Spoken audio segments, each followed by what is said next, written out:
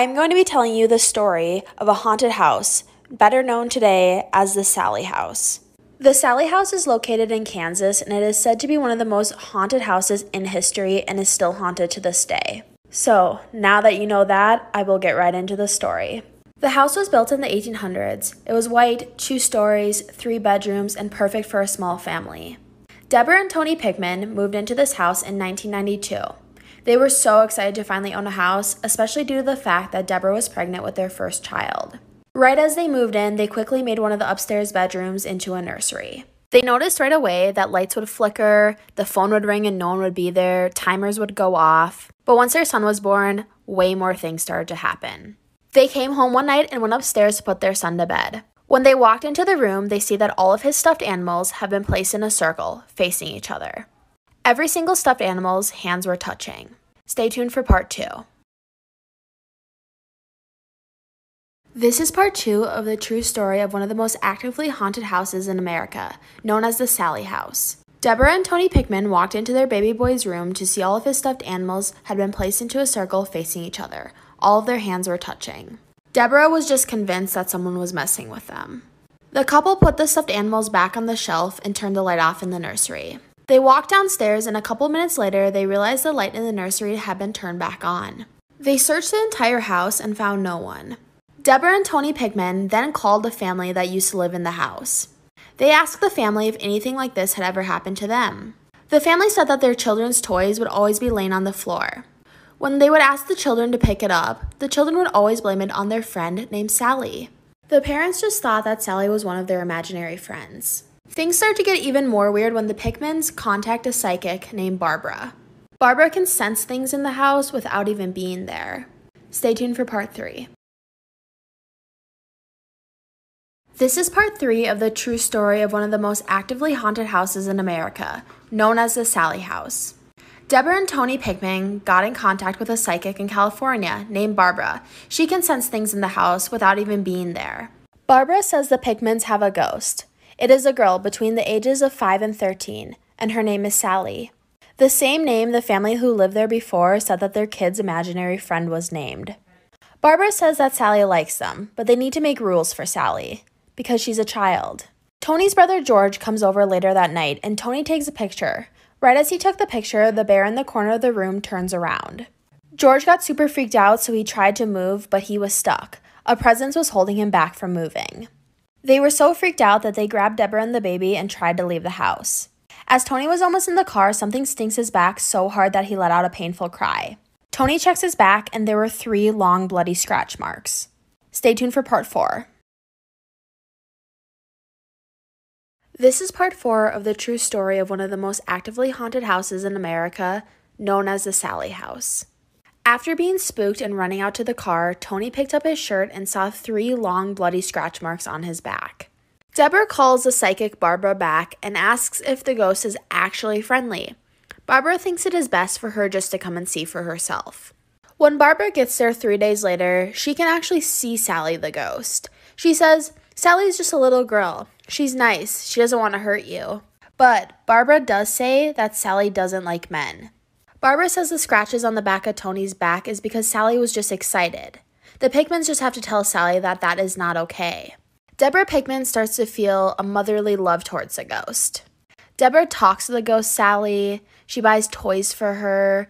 She even plays with her. One day, Deborah decided to buy Sally a doll. She gift wrapped it and put it in the nursery. Stay tuned for part 5. This is part 5 of the true story of one of the most actively haunted houses in America, known as the Sallie House. Deborah Pickman started to feel a motherly love towards Sally the ghost. She bought her a doll, she gift wrapped it, and put it in the corner of the nursery. A couple days later, she sees the doll she bought for Sally laying in the center of the baby's crib. The weird thing is, though, the box that she put the doll in and wrapped so perfectly was still intact in the corner of the room. Not a single piece of wrapping paper was taken off. Deborah loves what Sally can do. But Tony Pickman, on the other hand, does not like what Sally does. He hears scratching coming from inside the walls. He hears scary voices. Tony says that the voices sound like a whole bunch of people, not just one. One night, Tony comes home and sees Sally standing there in the kitchen. Neither of the Pigments have ever actually seen Sally. They have just heard voices and felt her. But soon after, she disappears. Stay tuned for part 6. This is part 6 of the true story of one of the most actively haunted houses in America, known as the Sally House. Just for reference, Tony and Deborah Pickman and their baby are the ones who live in the house. Sally is the ghost of the house. Tony comes home from work and sees Sally standing there in the kitchen. None of them have actually ever seen Sally, but Sally was standing there in an old white dress. Just a couple seconds later, though, she disappears. Tony doesn't believe that this is just a little girl. He thinks it is more sinister than that. A couple months later, the Pickmans invited some friends over for dinner. As they were sitting in their living room, something scratches Tony's forehead so hard that it draws blood. Everyone watched the scratch go across his forehead, but no one saw what caused it. That same night, Tony had a dream that someone dragged him out of bed by the wrists. He woke up the next morning to bruises and blisters on his wrists in the form of child fingerprints. The family takes Christmas photos and sees a large, eerie figure in the photo. But it's not Sally. Stay tuned for part 7. This is part 7 to the true story of one of the most actively haunted houses in America, known as the Sally House. For reference, Tony and Deborah Pickman are the people who live in the house with their baby. Sally is the ghost of the house. The Pickmans take their Christmas photos, and there's a large, eerie figure in one of the photos. But it's not Sally. They send it to a psychic, and the psychic says the person in the photo is an old woman. Tony was taking a nap one day when dust particles started to come together and form the shape of an old lady. The door slammed shut and everything in the room started to shake. It looked like the woman was about to strangle him. He crawls out of the bed towards the door, but the door won't open. But Deborah didn't even hear a thing from downstairs.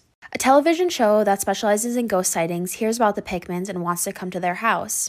The producers got there and they started filming right away. The first day of filming, something attacked Tony and left 3 large scratch marks in his arm. Tony was attacked a total of 11 times on just the first day of filming. Stay tuned for part 8. This is part 8 of the true story of one of the most actively haunted houses in America, known as the Sally House. For reference, Tony and Deborah Pickman and their baby live in the house. Sally is the ghost of the house. After the producers of the show left, the Pickmans felt hopeless. They felt like nothing else was going to work. They finally get in contact with a medium who said that they would come and cleanse the house. The medium said that there was a little girl named Sally in the house, an old angry woman, and an old man. The medium asked the Pickmans if they wanted any of the ghosts to stay before she cleansed it. Deborah wanted Sally to stay, but the cleansing of the house didn't work. It honestly just made the spirits more angry. Tony kept hearing voices that told him to kill his wife, the baby, set the house on fire, things like that. The voices finally convinced Tony to kill a cat. But Tony doesn't even remember killing the cat. The Pickmans finally moved out 2 weeks later. Today, Atchison, Kansas rents out the house for tours. Thank you for listening. I'm going to be telling you the scary story of the house I lived in elementary and middle school. It was a 3-bedroom house, 1 bedroom in the basement, and 2 bedrooms upstairs. Because I was the oldest, I got put in the bedroom in the basement. Right when we moved in, I already had creepy feelings about the house. I hated being downstairs by myself. One day I dropped a $20 bill behind my dresser. I decided to move my dresser all by myself, and behind the dresser was this door. It wasn't a normal door, it was really short and just squared. It was also glued off, so I couldn't get into it. Me and my neighbor, who were best friends, worked at it for days to get into it. We finally got it open, and inside was another room. It was almost like an underground attic. The walls were wooden, the ceiling was wooden, there was no carpet, but it smelled awful. My parents found out and they were super mad at me for opening the room. They of course put that dresser in front of that door for a reason because they knew I would explore it. But after that, things started to get weird. Stay tuned for part 2. This is part 2 of my scary childhood story about the door behind my dresser. Of course, my parents were really mad at us for opening it up, so they sealed it back up. They just didn't want us to get hurt from all the rusty nails or if there was mold inside. But I think we released something when we opened that door and a lot of things started to happen. First, I started having night terrors to the point where I would scream at the top of my lungs and not wake up. My parents would have to come downstairs and wake me up and put me back to bed. Then, every single night I would have this reoccurring dream that me, my mom, and my brother were all at a picnic at the beach. This super old lady would walk up to us and she would take me. She then would lock me up in the room behind my dresser. This dream would reoccur every single night for months. It scared me so much that I started to not sleep at night. I developed insomnia and would only sleep for 2 to 3 hours per night at only 8 years old. There was a couple nights where I swear I saw the old lady standing in the corner of my room. My parents just thought I was hallucinating from no sleep though. Stay tuned for part 3. This is part 3 of my scary childhood story about the door behind my dresser.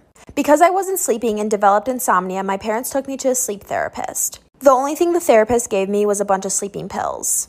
Even though the sleeping pills worked, it made my dreams so much worse. I even started walking in my sleep.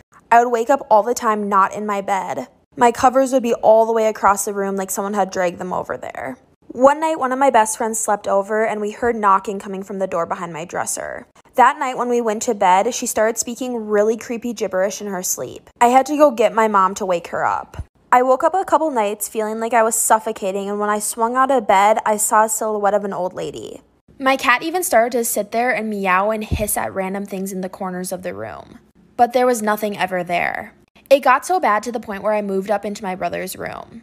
If any of you have listened to all 3 parts and are experts on spirits, please message me on Instagram and tell me what you think I released that night when I opened the door.